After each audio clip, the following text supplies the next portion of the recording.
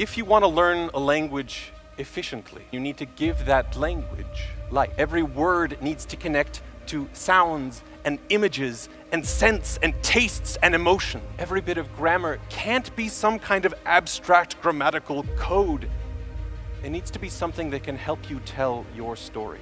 If you do this, you'll find that the words begin to stick in your mind. The grammar, it begins to stick too. And so to the extent that hundreds of languages will be left, one reason to learn them is because they are tickets to being able to participate in the culture of the people who speak them, just by virtue of the fact that it is their code. Because the fact of the matter is that being multilingual matters, both for the individual and for our society. Speaking multiple languages expands our worldview.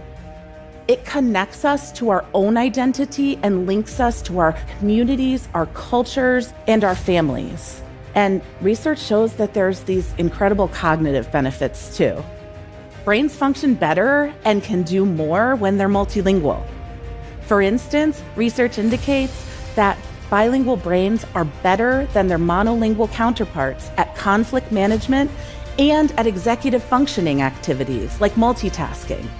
You understand the logic the languages might share, and you are more likely to overcome the barriers to speaking with your next foreign language.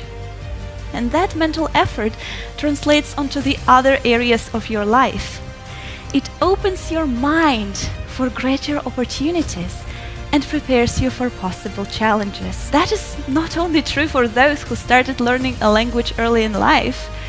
That's right, you can pick up a new language today and start enjoying all the amazing benefits it brings.